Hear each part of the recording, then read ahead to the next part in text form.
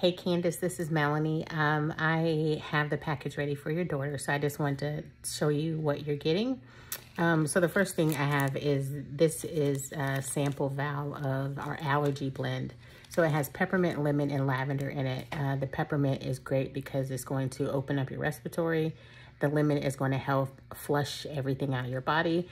And the lavender is a natural antihistamine. So only doTERRA, and I emphasize that only doTERRA products would I suggest that you take them internally, but these are the purest grade on the market, so these are safe to take internally. Please don't take, lemon, lavender, peppermint from, Walmart, TJ Maxx, Marshalls.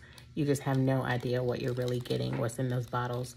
So I suggest that she take 2 or 3 drops of this by mouth, 2 times daily. And it's safe, of course. It's going to have no side effects, but that should help her allergies. Besides that, I also have for her the probiotics. You'll notice these little green pills, they are time-release capsules. So it's going to help to get to the lower part of her intestines because they are time-released, and it has it's encapsulated twice. So I would suggest that she take 1 to 3 of those daily. And maybe start, I put enough in there for her to take 3 a day. So maybe start with, 2 the first day, just see how she does. If she's okay with that, take 2 the additional day. This is definitely one of those listen to your body kind of things. They're natural products, but they are powerful, okay? And then Terrazyme, this is one of my personal favorites. This is great because it's digestive enzymes that you're releasing.